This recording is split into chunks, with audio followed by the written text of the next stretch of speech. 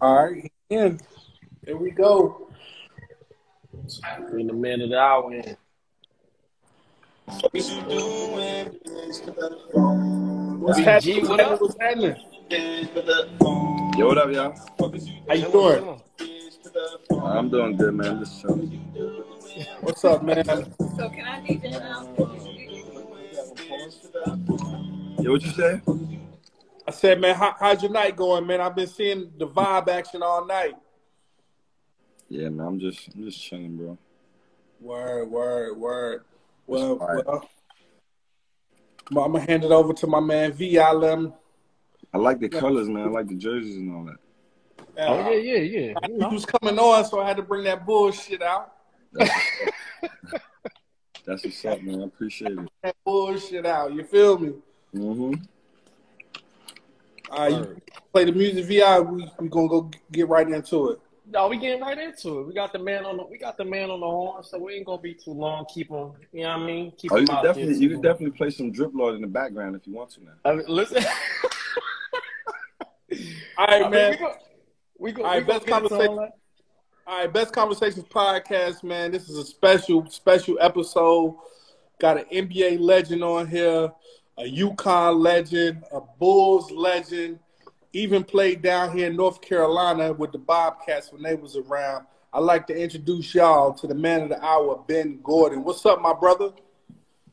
Not much, man. Just chilling, enjoying the company of my two brothers. And, me and Marv, I've been trying to get on here for the longest.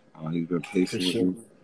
Um, as one of my Absolutely. as a older childhood friend of mine, we go way back.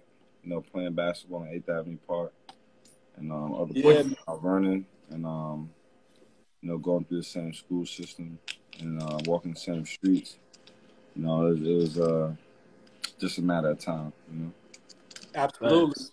First time I walk in your childhood friend DJ Vi's home, I see him. I see he has an autographed Ben Gordon jersey, and I was like, "Yo, how the hell you know Ben Gordon?" He was like, "Yo, that's my man," and Go. I was like, "Say less, say less." Yeah, Go. man. I think a lot of times because I kind of got like I'm like a plant. Like I'm because of what I did. I kind of got I moved around a lot Mhm. while I was young. So a lot of the memories of the people from my hometown are when I was 18 or under. Because then after that I was been on the road the whole time. So I would still come back and do like Ben Gordon weekend. Probably like my Hmm. first 9 years in the league or something like that, or 5 years, whatever it was. And then I got to a point where it just became like kind of like a lot of stress, and I stopped. Um, Hmm. and then so I'm looking to start like things back like that in the community, but it just got to happen organically, and kind of I guess like with the right people at the helm. 'Cause, Hmm. it's been a long time since I've done that, right, Marv? It's been a minute. Yeah, it's But been a minute. It's yeah, been I a think minute. we can all agree that like the community enjoyed it, and it was a good thing for like families and children to come out, enjoy the community and the different Hmm. activities that we put on. So yeah, we Yeah, look for So forward sure. what? to getting that back rocking. For sure. Speaking of Mount Vernon, man, what was it? What was it like growing up there? What was like the competition level in Mount Vernon back then? I would say the competition was A1. Now like getting a chance to go around the world and seeing like how other people play the game, and Hmm. seeing like how they grow up, developing like thick skin and toughness and stuff like that. Um, it's very, I would say, inspiring. Hmm. Even to go back and see, like, even though it hasn't changed much, it's nostalgic, and the nostalgia is of like good memories. So Fact. for me, it's the memories for me. You know what I'm saying? Like, but not many people could say that. So I hold that in high esteem, and I'm grateful that I'm from a place where there's such rich history, and I was able to add to that. Being from Mount Vernon, and we all know the legends of Mount Vernon. You know, will it be Denzel right up the road, or the Locks and Mary J? How did those people inspire you? I would say Denzel directly inspired us, like with his finances. Facts. I don't know if that could be more inspiring, anything more inspiring than that. Absolutely. Especially, you know, from an academic and athletic standpoint. We were facing my 8th grade year going into my 9th grade year, my freshman year. We were facing not having a basketball program. And from what I remember, if I remember correctly, Denzel had sent some money, I think, to the school board that allowed us to have like sports that year. So it was something that was very positive, and like that was a direct impact of somebody being from the town and then deciding to give back in the time of need. And I hope that don't mind. And I think there was other people who donated and did things around the town too, but that was the one that just stuck out the most because as like a young kid, growing up in Mount Vernon, and like being on the borderline of the Bronx, I didn't really know what the Bronx high schools had in store. You know, like I was leaving everybody that I went to school with from, you know, grade K all the way up to 8. So,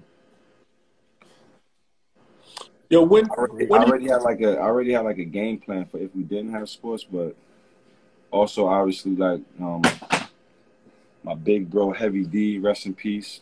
He's from the town. Heavy. I know there's some discrepancies of where Diddy's from, but from what I know, he's from the town. Because the town is so close to Harlem, so it's like if he spends a lot of time in both places, you know, whatever he claims, you know what I'm saying, for whatever reason.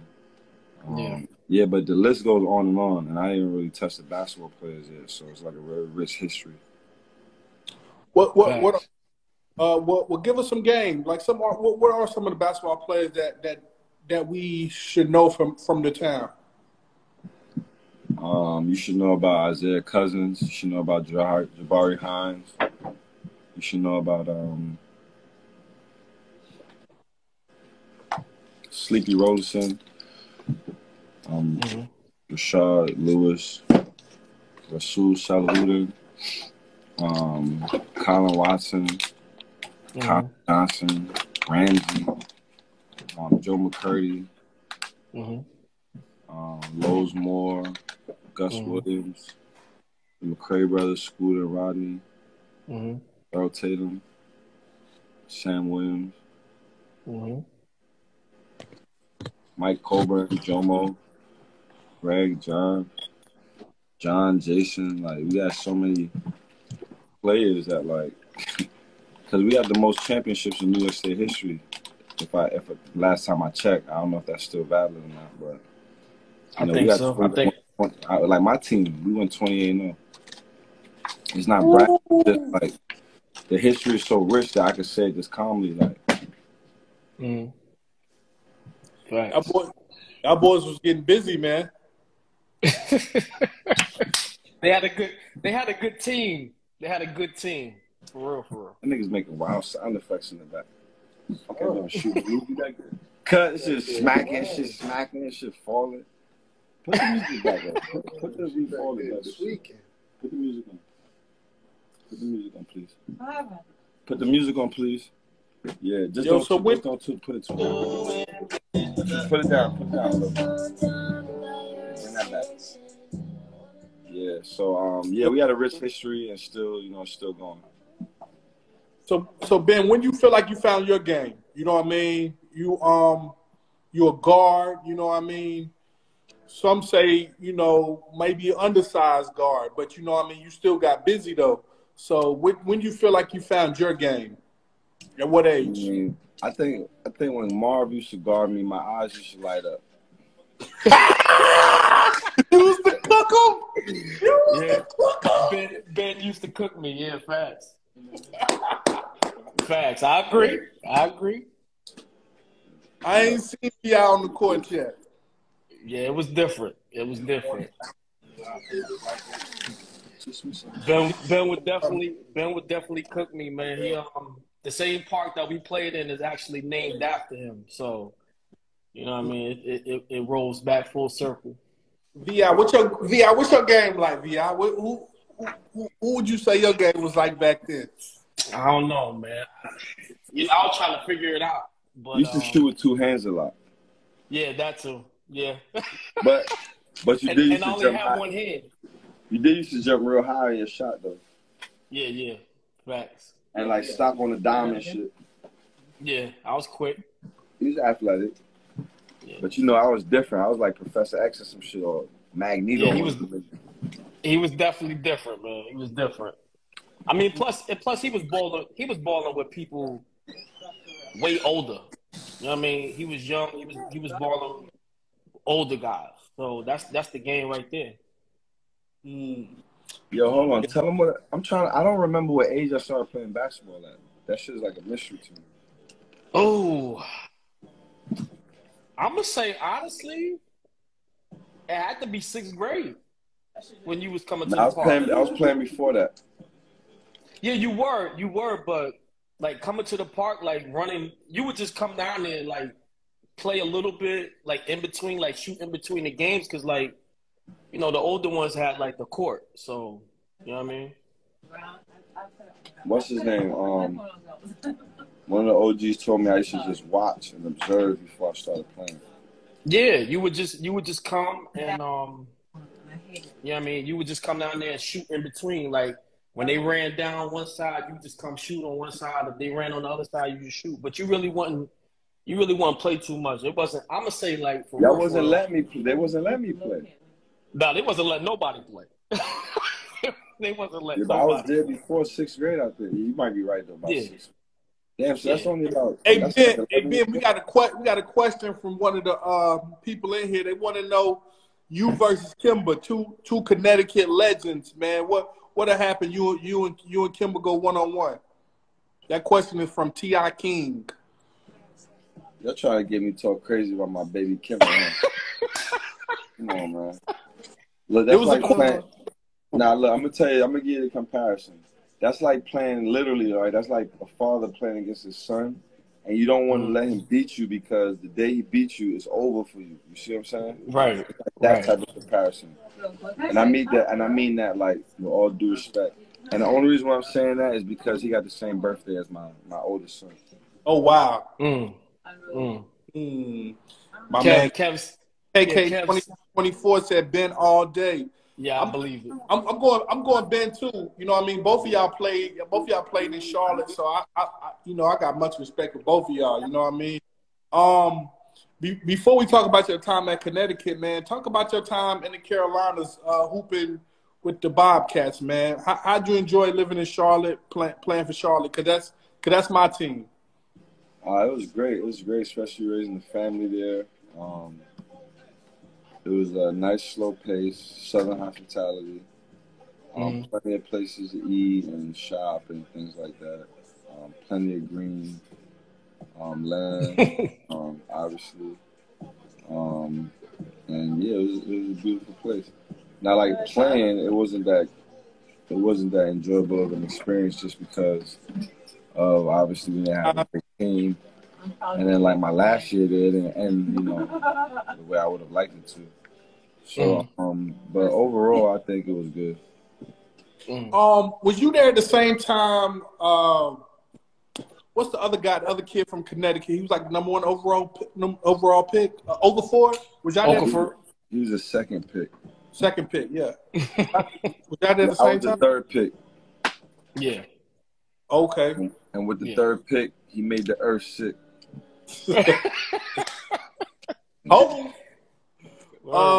Why Connecticut? How'd you pick Connecticut, man? Well, Connecticut ended up being the last school that I picked, obviously. Was you someone on a podcast? Connecticut ended up being the last school that I picked. obviously, and it was because of the distance, the tradition, and just the vibe of how everything went, like on the trip, and the time that I went of year. You know what I'm saying? I went like when it was like springtime. Yeah. So it was like not a lot of kids up there. It was like when the school year was on break. I think they were on spring break. So I didn't see. Okay. What the fuck is going on? Can you stop doing that for me? Yo, stop pulling the chair, dude. What's wrong with you? Stop. I'm doing a podcast. This is an actual podcast, not a live. I'm like actually doing it. Yeah, so it's like, what did I say now? Ask me the question again so I can answer it. Why'd you end up on Connecticut and Oh yeah, that's right. Let me pick up where I left off. It was basically a 2-hour drive from Mount Vernon.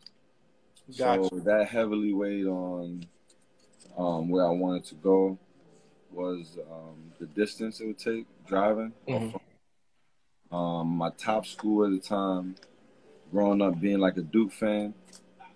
Yeah, that's what somebody in the comments just asked. Did Duke or Carolina recruit you? Was Duke. Yeah, they both recruited me heavily. I'm gonna tell you a story about that a little bit later on in the cast. And then, but it was Duke 1, then Seton Hall 2, and then my top 5 was Seton Hall, North Carolina, Illinois, the Carolina, right? It was UNC Charlotte, and then it was UConn, I think. Good choice. Yeah. What do you remember? What do you remember about that national championship run y'all went on? I just remember how comfortable we were, like like how confident we were that we were gonna win, and that we just knew we were the best team. So we had like a certain air about us that like we never really thought about losing games. And then like when we did think about losing games, that's when we played our best. So it almost reminded me of the year that I was in high school, my junior year, when we went 28-0. And we had like this like,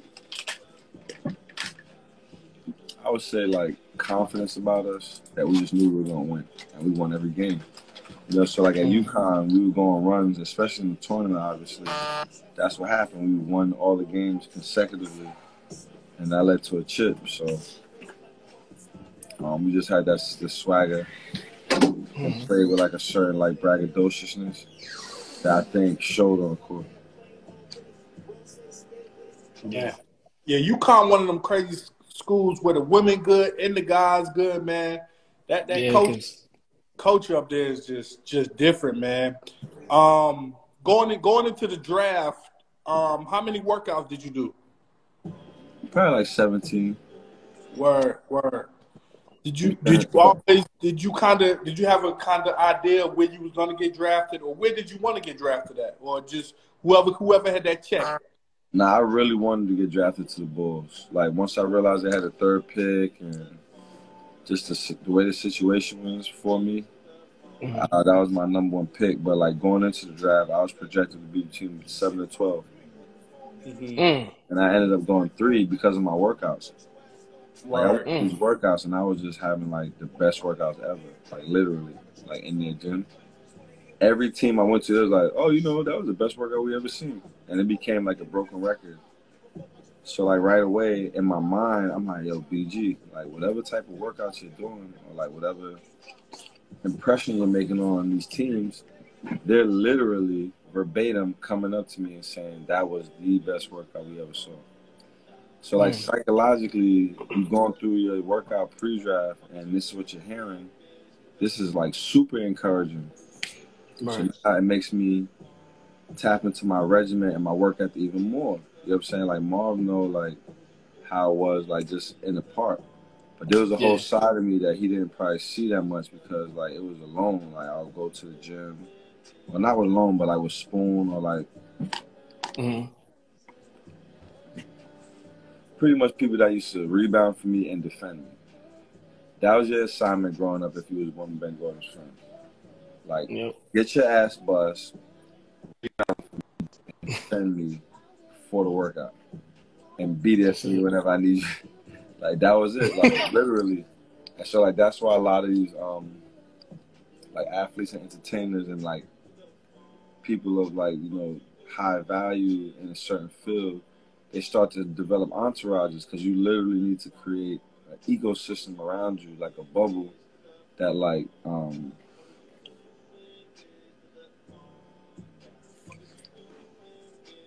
basically Keep you grounded.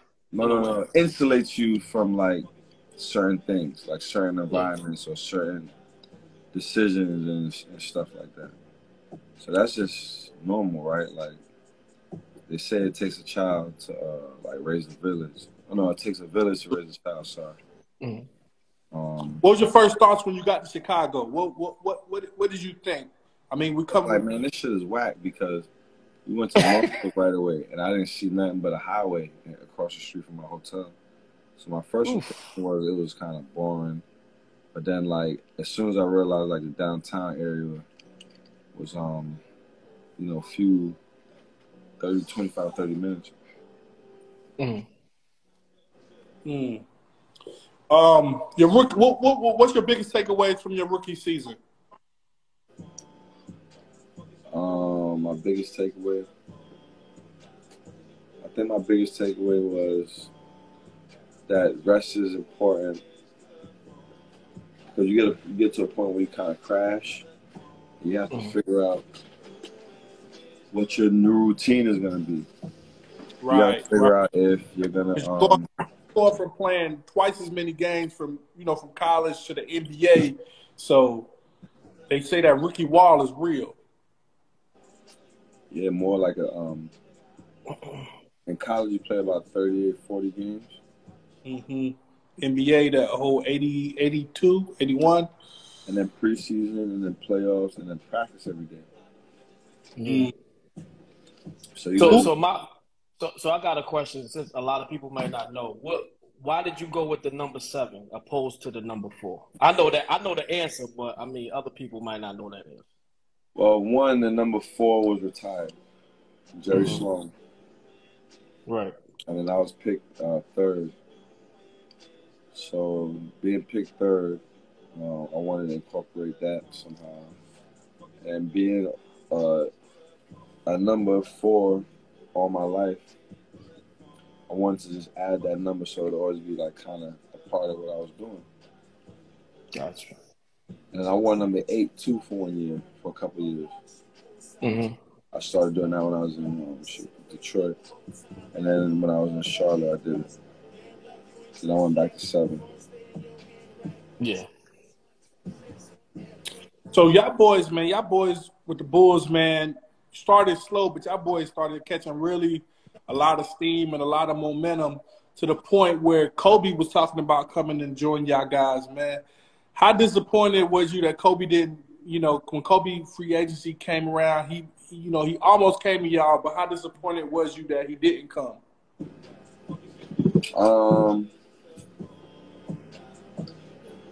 I wouldn't say I was disappointed because I think I probably would have been involved in the trade. And at the time, I had no desire really to go. I wanted him to come and I'll be able to stay. Me personally, I thought y'all two together, I was thinking like y'all two together would have been more of a, like 1-2, what I mean? You playing more on the ball, Kobe playing off the ball, like y'all two together would have been hell, man. For real. Nah, I agree with you for sure. You know what I'm saying? But it was definitely a lot of pressure during that time. Like we thought he was coming for sure. Yeah, it was we were like damn near preparing to get traded. Yeah, all reports he was coming, man. So, I mean, how do you feel like things as we close this chapter? How do you feel like the things ended with Chicago before you get to Detroit? Do you feel like you got a fair shot in Chicago?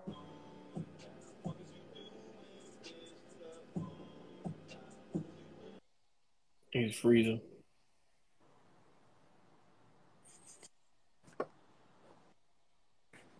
Yep. It's freezing on his end. Shit.